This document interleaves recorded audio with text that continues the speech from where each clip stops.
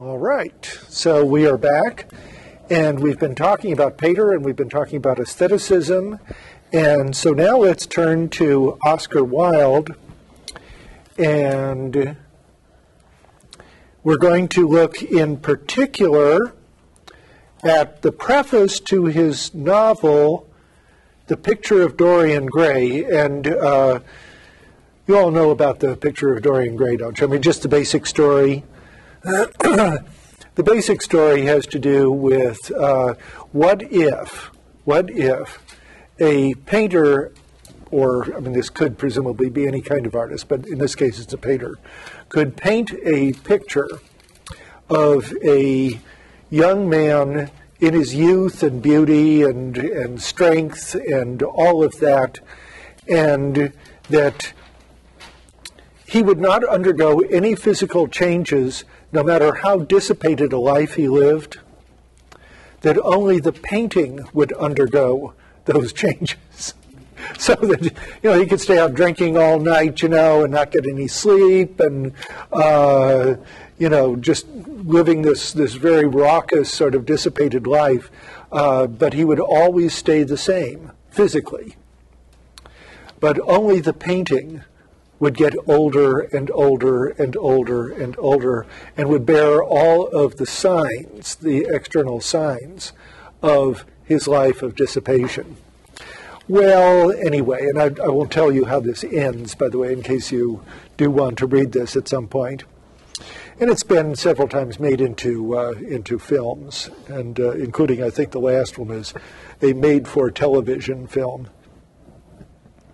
But let's look at his preface. This is a very famous manifesto about art, aestheticism, and what came to be known as the art for art's sake movement, which is basically what we were talking about a little while ago with aestheticism. Art for art's sake. Not art for the sake of morality, not art for the sake of religion, not art for the sake of politics, not art for the sake of society or social change or social amelioration of problems, but art simply for the sake of art. Ars gratia artis. Where have you seen that, by the way? Anybody remember? You have seen that many times. That Latin phrase, ars gratia artis. Movies. MGM. Yeah, MGM. Right. Okay. And I've got up here on the screen, compare French symbolisme. Symbolisme was a movement in the late 19th century in French aesthetics and French poetry. And somebody was asking me earlier about, well, what about music during this period?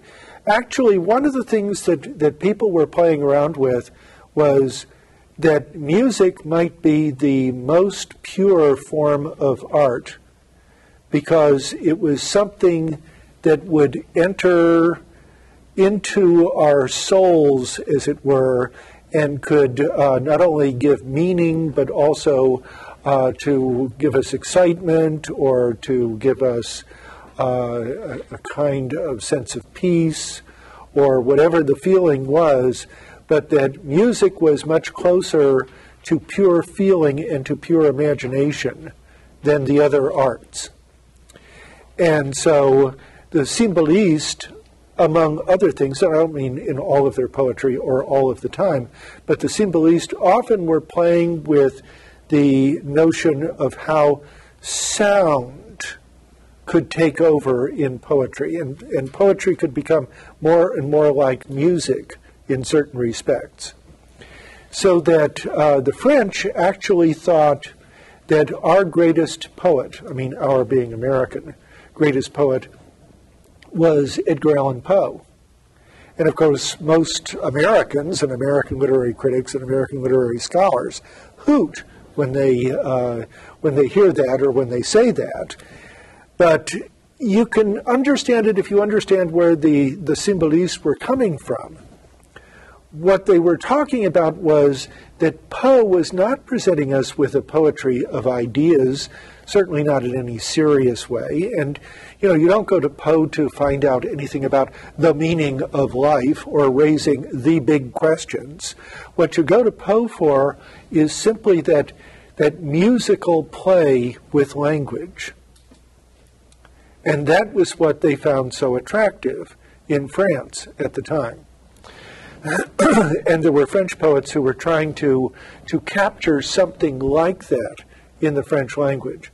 But also there were other things, such as the kind of cult of aestheticism and of art for art's sake, and even a rebelliousness against the conventions of bourgeois or middle class morality and life in general, as we'll see in just a moment. Which leads to the characterization, if we can go back to the screen just for a moment, leads to the characterization of this whole artistic movement, which was an international artistic movement, as a period of decadence, because here were people who claimed, at any rate, not to take seriously moral values in the conventional sense of moral values. And therefore they were regarded as if they were decadent. And they even reveled, by the way, in their defiance of middle-class values. So, let's look at the preface to The Picture of Dorian Gray. And this is written as a kind of manifesto. The artist is the creator of beautiful things. Well, that doesn't seem to be arguable, does it, really? And it's certainly the same kind of thing that we've seen some of our other writers already talking about. To reveal art and conceal the artist is art's aim. Now, that's an interesting statement, because what he's saying there is that the goal of art is not to display or promote the artist as a kind of personality, but really to draw attention to the artfulness of the art. And of course, that's also somewhat ironic for anyone who knows anything about Wilde's own lifetime, because Wilde very much promoted himself and a certain kind of popular image of himself. The critic is he who can translate into another manner or a new material his impression of beautiful things. And presumably what he means by that is that you can write an essay in prose about a poem. So you can translate into another medium your impressions of the work of art. Or you can write about a piece of music. Or you can write about a painting. The highest, as the lowest, form of criticism is a mode of autobiography. And notice that's not far from what Pater was saying. Because Pater was saying that criticism, in effect, is a kind of autobiography if it's a matter of trying to figure out what it is in and about me that is so struck by this painting.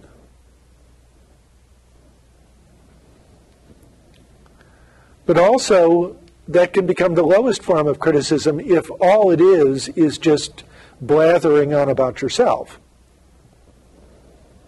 without ending up telling us something about the work of art. Those who find ugly meanings in beautiful things are corrupt without being charming. That's a wonderful comment. Corrupt without being charming. Now, of course, Wilde, in his witticisms, would say things like, well, you know, it's perfectly all right to be corrupt, so long as you're charming about it. This is a fault, he says. Well, okay. Those who find beautiful meanings in beautiful things are the cultivated. For these there is hope. And by the way, he's going to shift the values around so that you can write a beautiful work of art let's say, a beautiful novel, a beautiful poem about something that in a conventional sense would not be moral. Okay? Think of all of the debates that went on not just in the 19th century, but particularly in the 20th century about things like D.H. Lawrence's Lady Chatterley's Lover and whether or not it could even be published legally, or James Joyce's Ulysses and whether or not it could even be published legally. I mean, these books were published underground and circulated, but it was against the law to publish them. Okay, so what does he say? There is no such thing as a moral or an immoral book. He does not want to apply the category of morality to literature. That art should be judged as art. That's what art for art's sake means. Not according to moral standards, whether it conforms or does not conform to certain moral criteria. Books are well written or badly written. This is all. This is all. The 19th century dislike of realism is the rage of Caliban seeing his own face in a glass, which is another one of his witty remarks, because remember who Caliban is in Shakespeare's The Tempest, and also Caliban upon Setebos of Browning that we saw, who's a kind of half-human man. The 19th century dislike of Romanticism is the rage of Caliban not seeing his own face in a glass, which, of course, again, he has all of these witty paradoxes, but he's making a point. The moral life of man forms part of the subject matter of the artist, but the morality of art consists in the perfect use of an imperfect medium. The perfect use of an imperfect medium. No artist desires to prove anything. And then, of course, another one of his witticisms. Even things that are true can be proved. But, you know, no artist desires to prove anything. Well, tell that to Milton. Was Milton not an artist? Okay. I mean, interesting questions. Was Wordsworth not an artist? I mean, Wordsworth is trying to prove things. Okay, even things that are true can be proved. No artist has ethical sympathies. And ethical sympathy is in an artist is an unpardonable mannerism of style. Well, again, you know, notice, I mean, he can be very funny. Thought and language are, to the artist, instruments of an art. Oh, excuse me, I skipped. Let's go back. No artist is ever morbid. The artist can express everything. Okay? Don't criticize the artist for presenting us with something that we don't want to see, is something which is sordid or tawdry. The artist can express everything. The only question is whether or not the artist expresses it well. Because remember, the only thing is how well a book is written. Thought and language are to the artist instruments of an art. Vice and virtue are to the artist materials for an art. From the point of view of form, the type of all the arts is the art of musician. Okay, which goes back to the question that we were talking about during the break. You know, what do these guys have to say about music? Okay, so that the most perfect art is the art of music. There was a 19th century German aesthetician named Baumgartner who wrote about this and argued that music was the purest of the arts for the reasons that we were discussing a little while ago. From the point of view of feeling, the actor's craft is the type. All art is at once surface and symbol. So you can find the surface level of meaning in a work of art, but there will always be something else, or at least one hopes that there is always something else. Those who go beneath the surface do so at their peril. Those who read the symbol do so at their peril. It is the spectator and not life that art really mirrors. And here he goes back to the notion of what is there about us that is mirrored in the work of art. Not just how does the work of art mirror the world around us, but how does it somehow or another mirror what is inside us? Diversity of opinion about a work of art shows that the work of art is new, complex, and vital. And of course, there's often been a lot of controversy about art, especially something which is new, complex, and vital. In the 19th century, when the first Impressionist exhibit was opened in Paris, there were riots in the streets. They had to call out the gendarme to control the mobs. When the Rites of Spring was performed, Stravinsky's Rites of Spring was performed. Once again, riots in the streets in Paris. Okay? I mean, people got very upset about these things.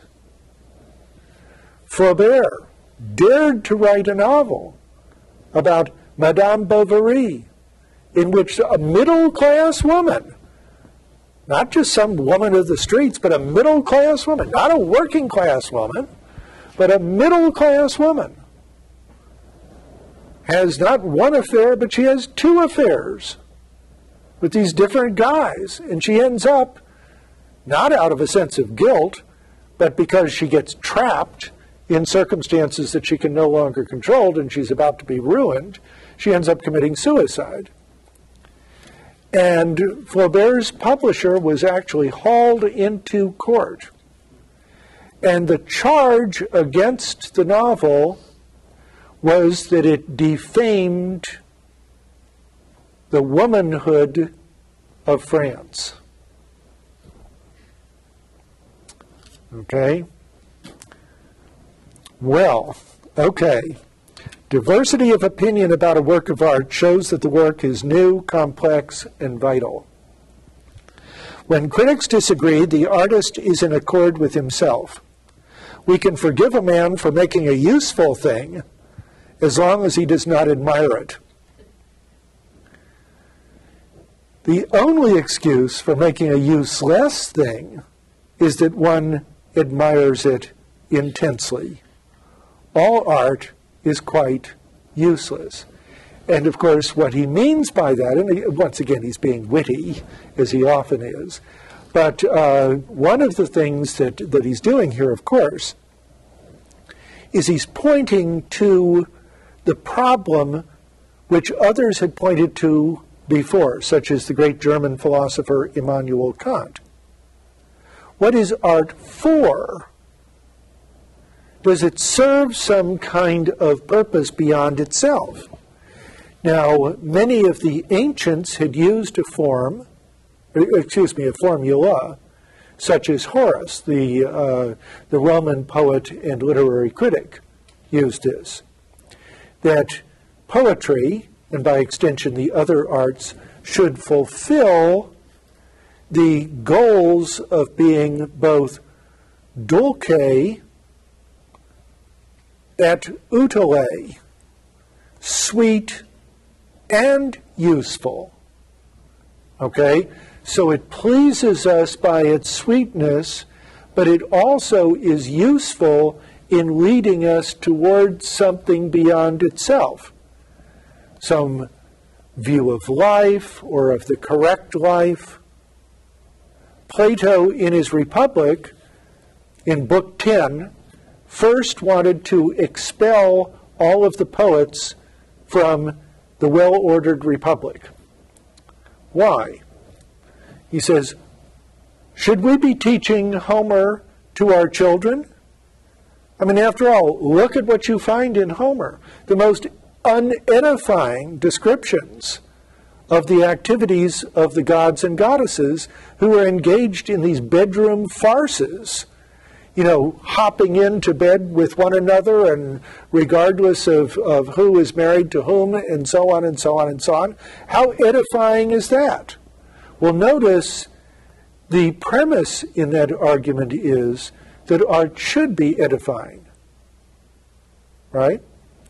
And so he finally decides, okay, we will let the poets in the back door of the well-ordered republic, so long as the poets follow the guidance of the philosopher kings in teaching people to admire virtue and to despise vice.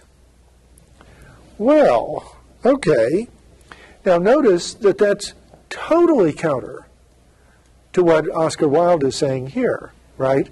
And it's totally counter to the whole art for art's sake movement or to aestheticism. And this, of course, is what earned the reputation of many of these people for, quote, decadence, unquote. Well, let's briefly go, if we can go back to the screen, please. Let's briefly talk about the question, how do Wilde's own poems fit with this artistic manifesto? Let's look at two poems. A Tenebris. Or no, let's look at these in reverse order. That might be more interesting, actually. Let's look first at the Harlot's House. And what we're going to find out is that the person who is speaking in the poem is a man.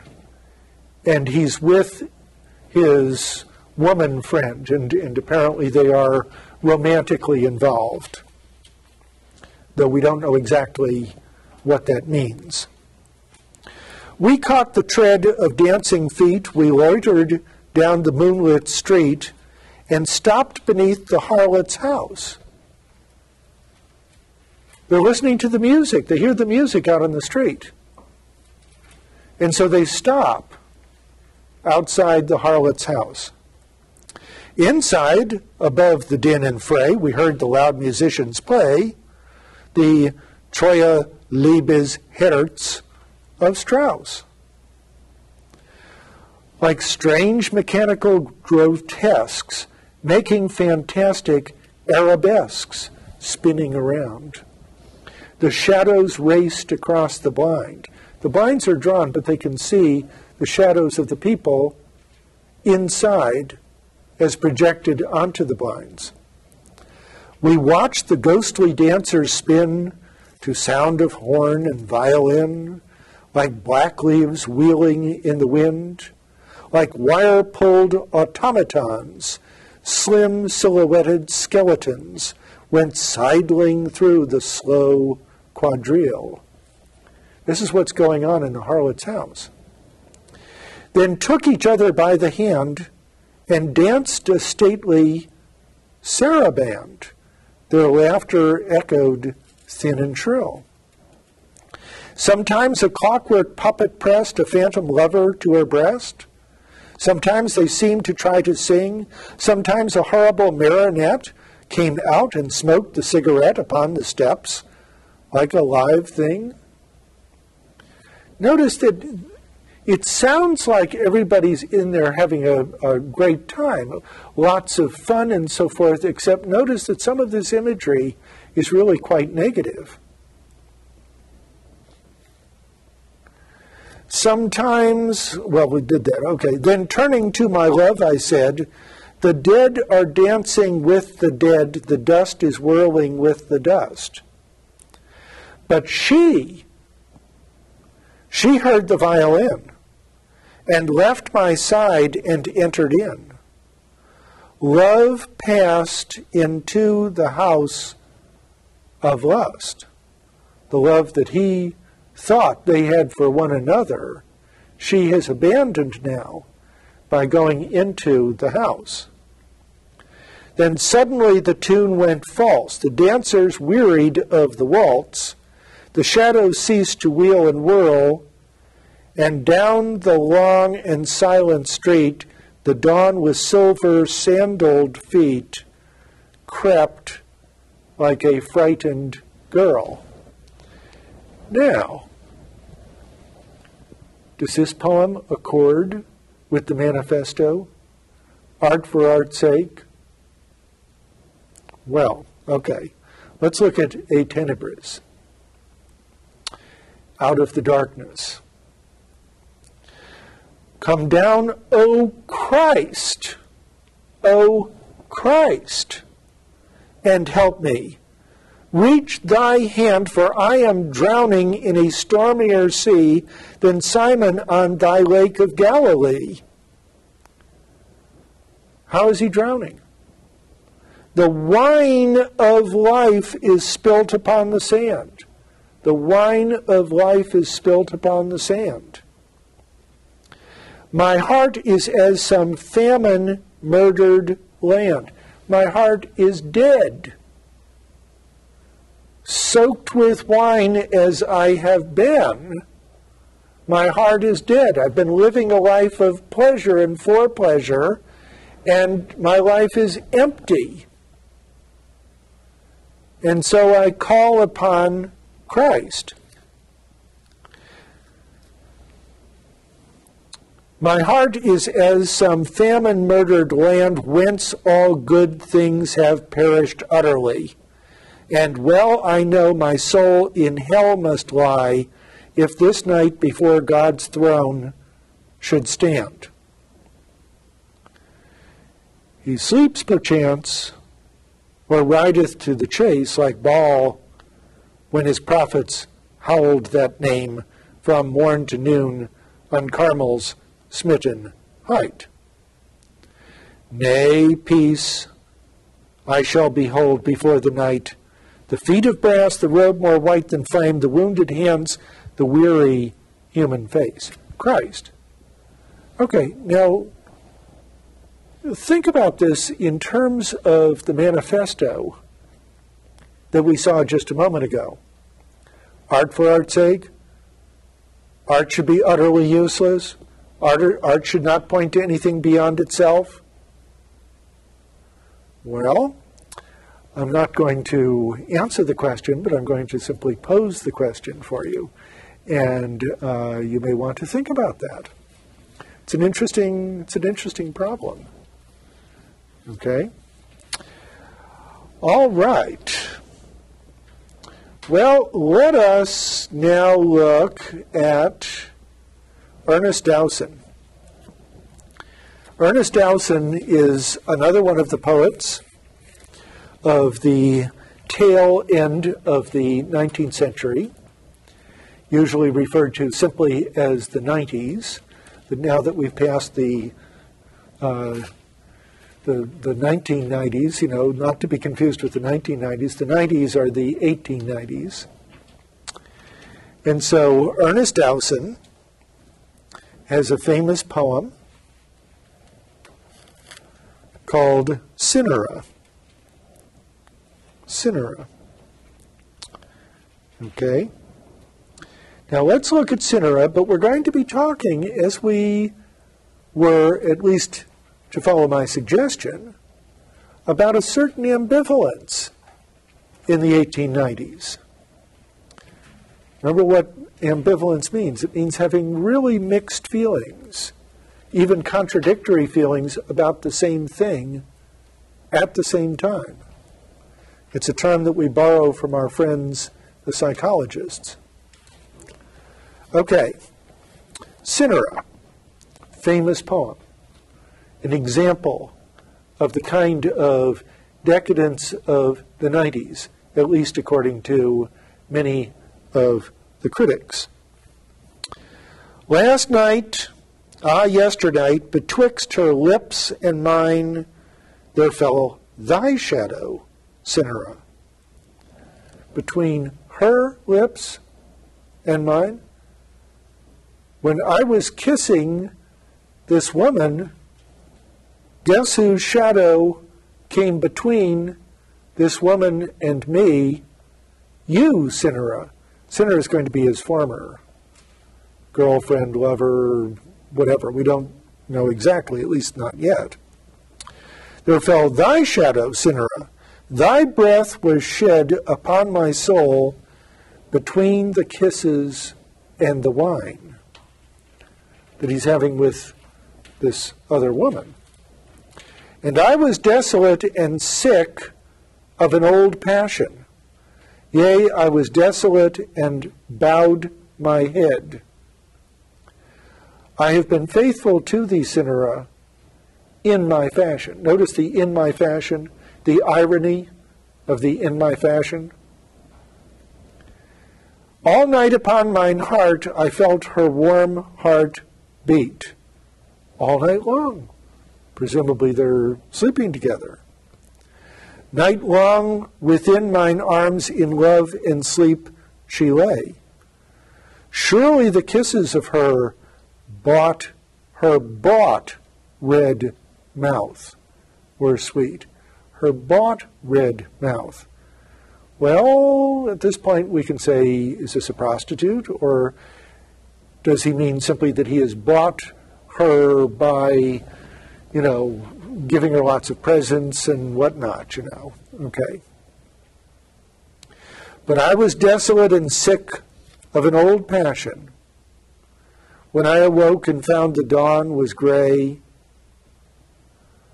I have been faithful to thee, Cinera, in my fashion. I have forgot much, Cinera, gone with the wind. Now you know where that expression comes from. I mean, not that nobody had ever said gone with the wind before, but,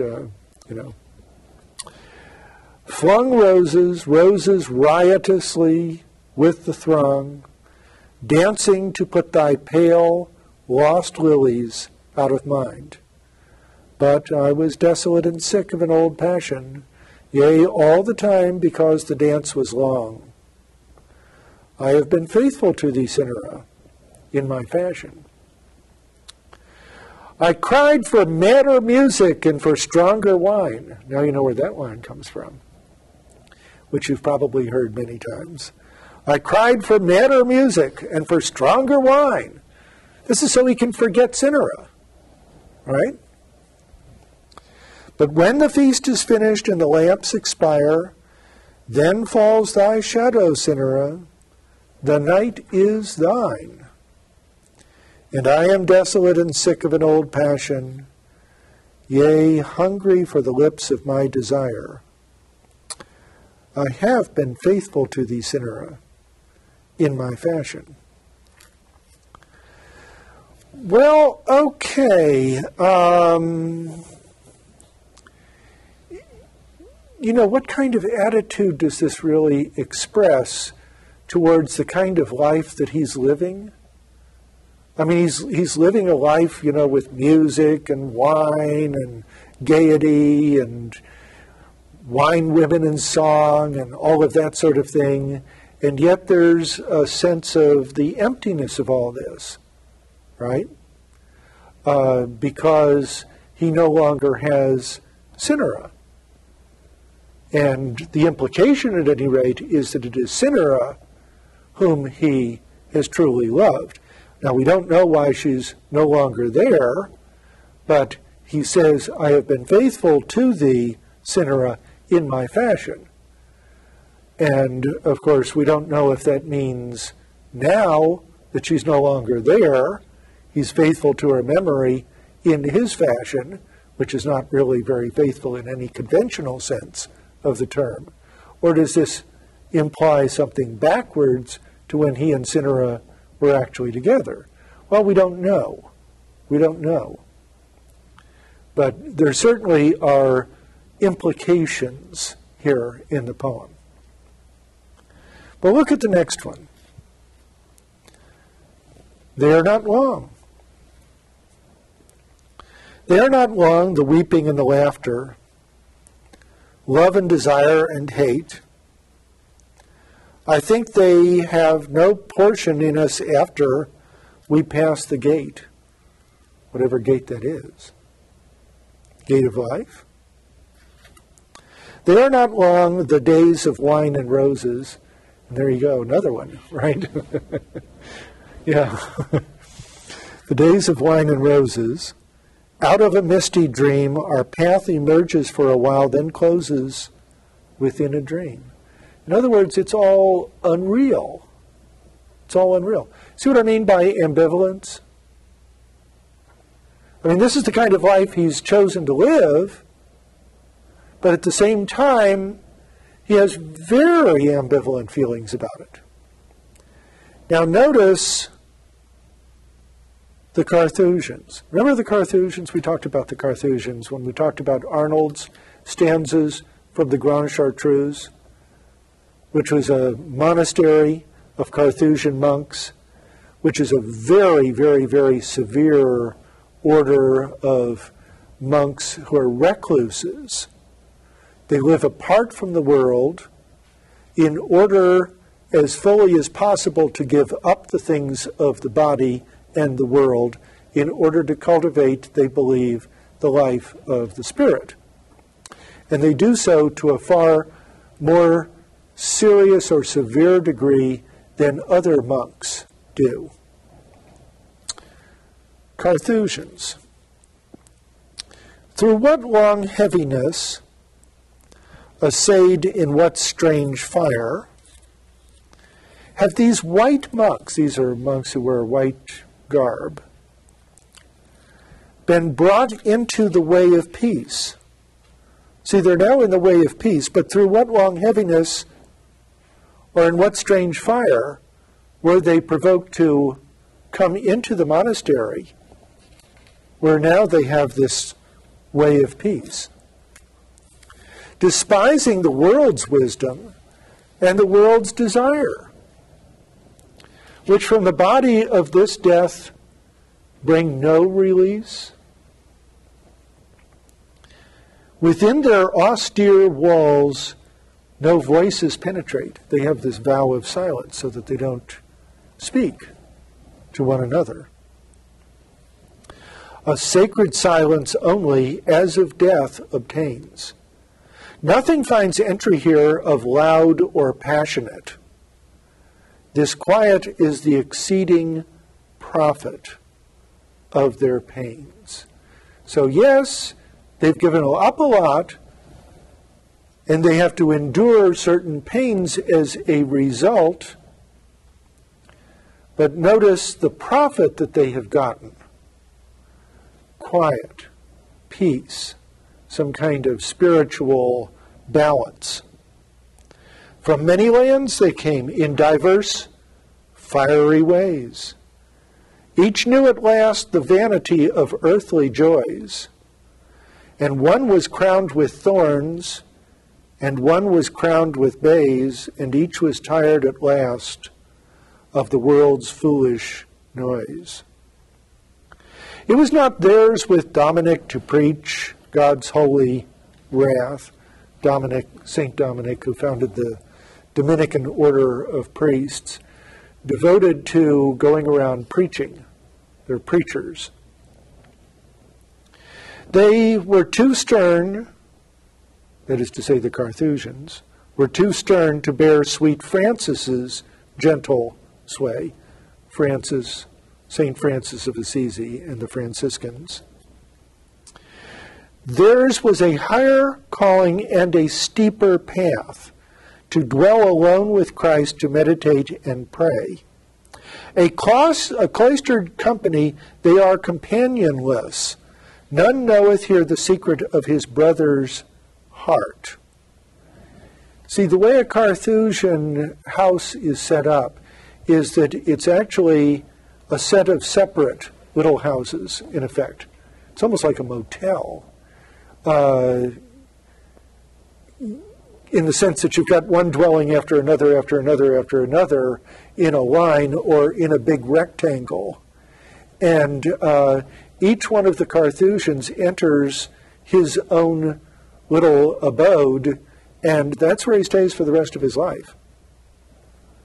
generally speaking. They do have some communal prayers and services, but most of the time one is simply in one's own little abode, all by oneself, by the way. And I actually went into the reconstruction of one of these in England one time. It's really interesting. They even had a little opening next to the door where a servant could pass a tray of food into this opening, but the opening was L-shaped, so that then the guy who's inside, the monk who's inside, would reach and pull the tray along the other path into his little room, so that he never even had to have eye contact with the person who was delivering the food. And then, of course, he'd bring it back, and again, the tray would go back through this L-shaped opening to the servant who would then take this away. And the one that I saw, there was a very simple bed and a table and chair for writing or studying or whatever. And of course, there would be a Bible and perhaps some other religious works. And then there was a little garden, a little enclosed garden area outside. And people were not under obligation to cultivate anything, but if they wanted to, they could cultivate something out there in this little garden area. So talk about a very, very, very austere life. But that's what he's talking about. And notice he's talking about the peace that has come to these people. Now notice what he's done in the other poems, and he alludes to here, is that out in the big world where the rest of us think that we're having fun, are we really having fun? And are we really in any sense at peace? They are but come together for more loneliness. See, they've come together in a sense they're a community, but they're a community of people who live apart from one another, whose bond is solitude and silence all their part. O beatific life! Who is there shall gainsay your great refusal's victory, your little loss, deserting vanity for the more perfect way, the sweeter service of the most dolorous cross? You shall prevail at last. Surely you shall prevail. Your silence and austerity shall win at last. Desire and mirth, the world's ephemeral light shall fail. The sweet star of your queen is never overcast. Your queen presumably being the Virgin Mary. We fling up flowers and laugh, we laugh across the wine. With wine we dull our souls and careful strains of art. Our cups are polished skulls, round which the roses twine. None dares look at death, who leers and lurks apart. Move on, white company, the monks, whom that has not sufficed. Our viols cease, our violins, our instruments cease. Our wine is death, our roses fail. Pray for our heedlessness, O dwellers with the Christ. Though the world far apart, surely you shall prevail. Now there's an interesting issue that comes up here. Notice that there's a reevaluation of not only the Middle Ages, but also of Catholicism, right? And then we go back to Wilde, and we see in Wilde, and I'm talking about the poems now, The Harlot's House and A Tenebris, a certain profound kind of ambivalence there. And a lot of people are shocked to learn that at the end of his life, or toward the end of his life, Wilde became a Roman Catholic. You know, and you go, well, what was that all about? Well, there's at least one Wilde scholar who was giving a lecture the other night here in town, who was talking about this and was saying, that's actually something that was really part of Wilde if you really trace his life all along. Despite all of the front that he put up, there was another side to Wilde, a deeper side to Wilde. And that deeper side was not dismissible simply as Wilde out there enjoying the fun life or the decadent life and so forth. But those are the things that we tend to focus on when we talk about Wilde. For example, that Wilde was fairly openly gay. Not totally, but fairly openly gay. And Wilde did have his affairs with other men. He was married, but he did have his affairs with other men. And in particular with Bosie, who was a young aristocratic man whose father objected to the relationship with Wilde, who confronted Wilde, and that's when Wilde got into the famous trials, because what he did was he filed suit for slander against the father of Bosie, whom he believed had slandered him as a sodomite, to use a very 19th century kind of word. And come to find out that the defense against slander under English law and under American law too is to prove the truth of whatever it was you said. And so that's what the other side succeeded in doing. And so eventually Wilde was found guilty. There was more than one trial. Was found guilty of committing the act that none dare name, as it was described in the 19th century, and sent off to jail, where he languished for a term in jail.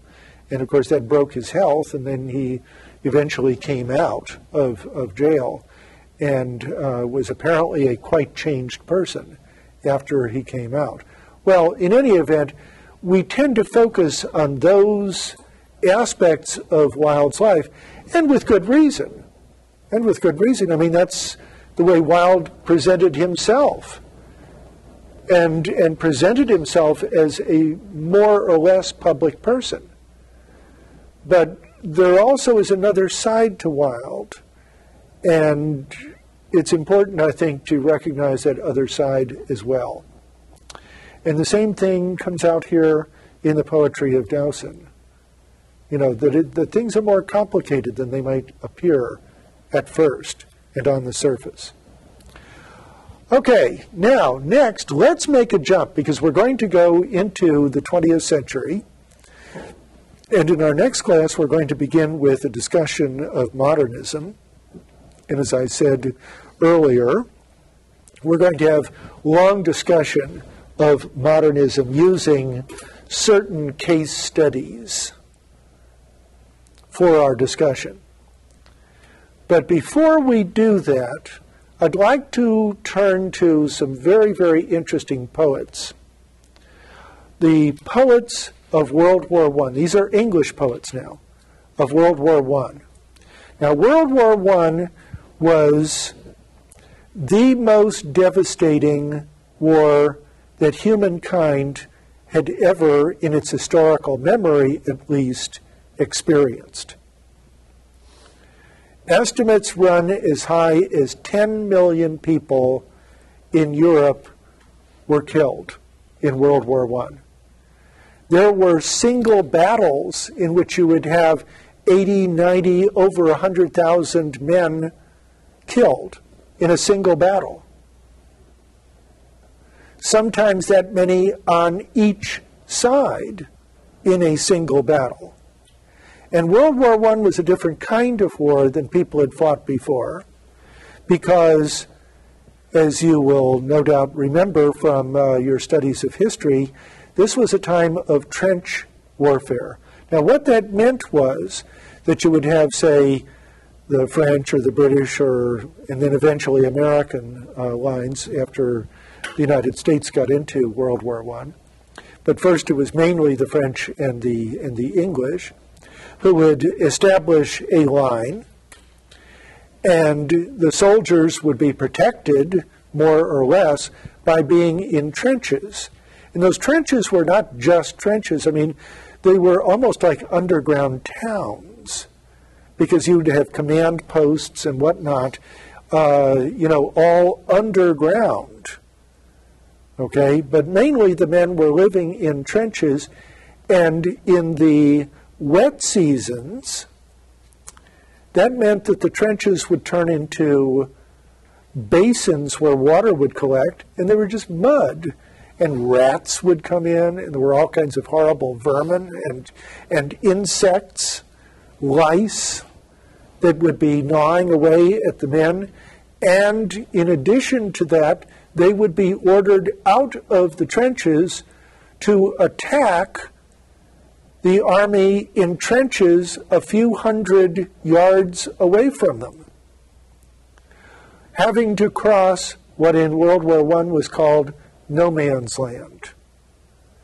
And you will recall that by this time the machine gun had not just been invented. I mean, it was invented in the middle of the 19th century, but had been perfected. So here would be these guys racing across no man's land, no protection whatsoever, often being confronted with barbed wire that they would have to get over or under. Actually, what often happened was that they were taught for one soldier to throw his body across the barbed wire, and then the other soldiers ran up his body like a ramp over the barbed wire, and in the midst of machine gun fire. Okay, and so you would have literally tens of thousands of people killed in one of these charges alone. And then the next time, it wouldn't be the French and or the British, it would be the Germans that would be ordered by their officers out of the trenches to attack the French and Germans, or the French and English. And then they'd be, decimated, tens of thousands of their people being killed. Well, people not only during the war who actually experienced the war, now I'm not talking about people far away, but people who actually experienced the war, came out of it totally changed. And World War I really changed Western European cultural mentality in a very, very, very fundamental way. Now, to some extent that affected Americans, but not as much because we were so remote from it. I mean, over here in another continent, protected by our oceans, we didn't have to worry about the direct effects. I mean, if you were in France and you're a farmer in France, I mean, here come the tanks and here come the soldiers and they're digging trenches right across your fields. And they're taking over your house to use as a command post. And artillery shells are falling all over the place. And where do you go? There's no place to go, except to try to get as far behind the lines as you possibly can, away from the big cannons. But of course, that means that you're leaving your home behind. So many of the 10 million people who were killed were civilians. So there were, of course, lots of Americans who went over, not only during the war, but also then after the war, and went to Paris and places like Berlin and so forth. And they got caught up in this kind of culture, which people were saying, the world just isn't what we were brought up to think it was. We were brought up to believe in all kinds of ideals, including the idealism of heroism in war. And this is how you prove your mettle and that you are a real man and that you have real courage. And war makes people. And these people came out of World War I saying, if they survived, saying, this is just crazy. In effect, we've been lied to. We've been betrayed. And remember also, this was a time of gas warfare. Horrible, horrible effects of mustard gas. You know what mustard gas does to the human body? What happens is that blisters form. You breathe it in. If you can't get your big gas mask on, if you happen to have one, if you can't get it on, and you breathe in the mustard gas, what happens is that in your lungs, you know, all the little air sacs in your lungs, blisters form. Now that not only means that it cuts off large parts of your lungs so that you can no longer breathe in enough air, but that those blisters will eventually break, probably sooner than later, and you are drowning in your own bodily fluids. Okay? Plus, of course, the searing pain inside your lungs that's creating the blisters in the first place. It was so horrible, so absolutely horrible, that after World War I, all nations that had been involved, and including nations that had not been involved, signed an international agreement that they would never use gas warfare of this kind again, period. And in World War II, nobody did. I mean, it's amazing. Even when, you know, armies were losing the war, they never used gas as a defensive weapon. I mean, that's how horrible it was, and that's how horrible the memory was, because the thought was, well, if we use gas, then they're going to come back at us with gas too, and that's just too horrible to contemplate. Which is not to say that there weren't horrors in World War II, but at least that one was avoided. And, you know, I can remember as a child there was a man who lived across the street from us who was a veteran of World War I. And he was in his 70s at the time, and he'd survived. But he had to go to the VA hospital every week for treatments. You know, otherwise, presumably, he would have either become, you know, completely infirm as an invalid or died. So what are the attitudes? We're going to be looking at these poets who themselves were soldiers. Themselves were soldiers. And it's hard for us to imagine. I remember one time being in a French cathedral and looking, there was a little plaque on one of the columns. And I don't know what it was that drew my eye to it, but it was just a plain plaque. And what it said in French was that this plaque was dedicated, in this part of the church, was dedicated to the 1.5 million British soldiers who died fighting on French soil. Just the British. Okay? I one time saw a presentation in which the person who was doing the presentation went through the school rolls for secondary schools, what we would call secondary schools, in England, and was showing how many people had survived. So you'd have like, I mean, they don't have quite the same grade system that we do, but let's say you had the 10th and 11th and 12th grades in an American high school, or the equivalent in an English school. Well, the 12th graders would graduate and they'd go into the Army, right? Well, the 11th graders are just 1 year behind going into the Army, and the 10th graders, and so forth. And what this person did was take a 3-year band like that and go through the school rolls of these schools in England. And there would be one school in which, say, nobody had survived from those three classes. Another school in which 3 or 4 people had survived, or half a dozen. And went through school rolls after school rolls after school rolls. I mean, it was a whole generation that was wiped out, in effect. And those who survived were permanently scarred in all kinds of ways that we're only beginning to understand. They didn't understand things like battle fatigue and the terrible post-traumatic effects that can take place for people who have been through combat, under these horrible, horrible conditions.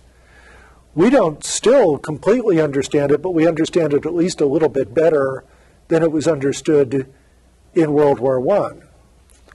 And while we may not be terribly successful all the time in dealing with it, at least we recognize the problem and are trying to find ways of dealing with it. Okay, well, having said all of that, let us first of all look at Rupert Brooke.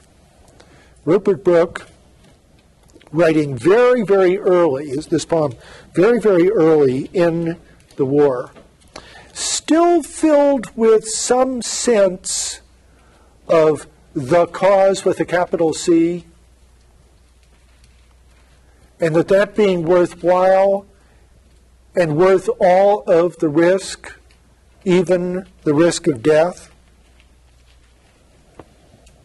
So look at his poem, The Soldier. Those of you who are looking at the 7th edition, it's on page 2050. The Soldier. If I should die, think only this of me. By the way, this is a sonnet again, isn't it? If I should die, think only this of me, that there's some corner of a foreign field that is forever England. There shall be in that rich earth a richer dust concealed. A dust, this is reminding us of the biblical phrase about, how we were created out of dust. Adam was created out of dust, and man, thou art dust, and to dust thou shalt return, and so forth. Okay.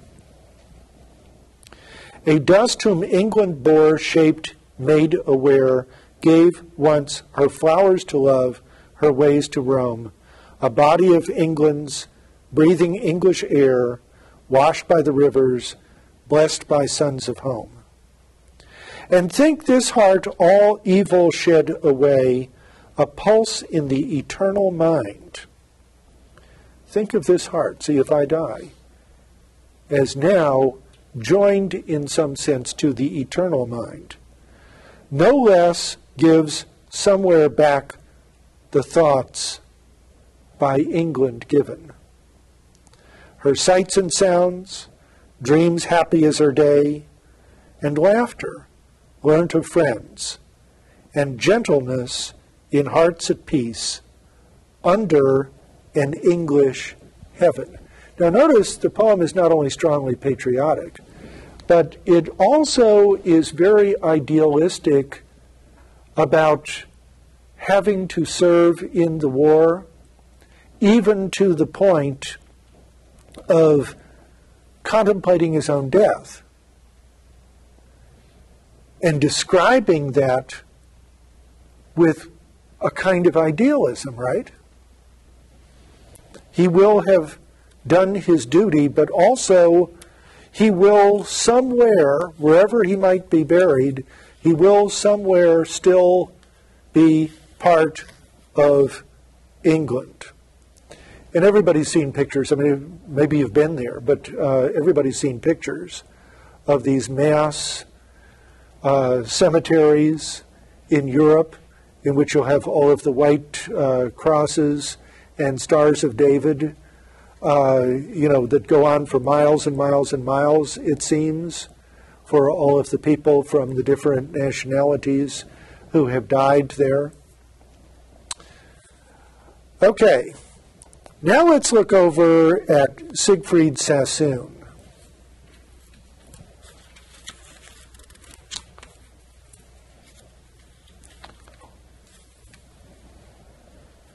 Okay. Sassoon didn't die. He was one of the lucky ones. The lucky ones in the sense that he survived at any rate. So, look at his poem, They. The bishop tells us, when the boys come back, they will not be the same, for they'll have fought in a just cause. They lead the last attack on Antichrist. On Antichrist. And while none of us here are old enough to remember World War I, you've probably seen some of the placards that were around and the posters that were around, and you've read about this, that the Germans were called the Huns and barbarians and the Antichrist and so forth. And people often used to sing Onward Christian Soldiers, at least among the British soldiers, as they would go marching off to war.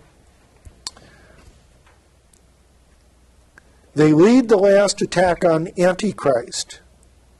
Their comrades' blood has bought new right to breed an honorable race. They have challenged death and dared him face to face. This is what the bishop is telling the young soldiers. We're none of us the same, the boys reply. Okay, just as the bishop had said, none of us are the same. For George lost both his legs, and Bill's stone blind. When one of those artillery shells went off right in front of you, you could lose your eyesight. You could have your eyes literally burned out. Poor Jim's shot through the lungs and like to die. And Bert's gone syphilitic. Bishop probably didn't want to hear that. You'll not find a chap who served that hasn't found some change. And the bishop said, the ways of God are strange. Notice how this is similar in a way to what Blake was doing with his Chimney Sweep and Holy Thursday poems, in which he's talking about hypocrisy. Well, here too, that's what Sassoon is dealing with, right? Is hypocrisy. Okay. And look at, say, the general. Good morning, the general said when we met him last week on our way to the line.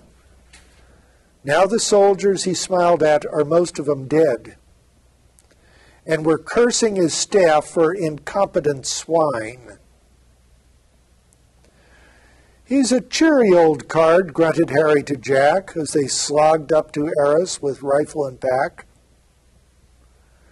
But he did for them both by his plan of attack.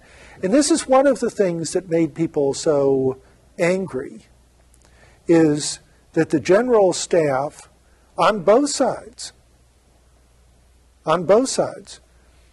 appear to have been just almost totally incompetent. And what they were doing out of this madness and this obsession with how they could overcome their opponents simply with the force of throwing more and more and more and more soldiers at them, is they would make these insane orders of ordering everybody out of the trenches, tens of thousands of soldiers at a time, to charge across no man's land under withering fire from the enemy. And this wasn't just the French, it wasn't just the British, it was also the Germans as well. Okay? The glory of women. You love us when we're heroes, home on leave, or wounded in a mentionable place, not wounded in an unmentionable place. You worship decorations. You believe that chivalry, as if it were chivalry, redeems the war's disgrace. This is not, some great cheering patriotism, is it? The war's disgrace. You make us shells, okay? You make the shells for, the sense that the women were working in the factories, making the shells for the cartridges and for the artillery shells. But perhaps also this means shells in the other sense of shells. Okay? That you could become a shell of a person, just a surface and nothing else. You listen with delight by tales of dirt and danger fondly thrilled. You crown our distant ardors while we fight and mourn our laureled memories when we're killed. Laureled, the laurel, anybody here who cooks knows what bay leaves are. Well, bay leaves are also from the laurel. The laurel is the other word for the bay. And in ancient Roman times, what they would do is they would make a circle of the stem of the bay or laurel, and that was a crown that they would put on the head of someone who had performed some great heroic deed in battle or in some kind of gymnastic contest. And that's where the expression comes from, to win the laurels and so forth. You can't believe that British troops retire, quote, retire, okay, which means run like hell. When hell's last horror breaks them, and they run, trampling the terrible corpses blind with blood. Oh, German mother dreaming by the fire while you are knitting socks to send your son, his face is trodden deeper in the mud. Notice there's a sympathy for the German mother too, this is not just, us English guys, we got to, get together and get through this. What about the, feeling for the people on the other side? After all, they didn't ask for it either. That's what All Quiet of the Western Front is about.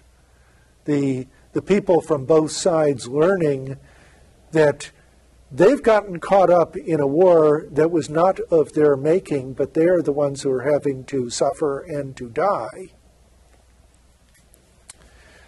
Okay, now let's flip over to Wilfred Owen.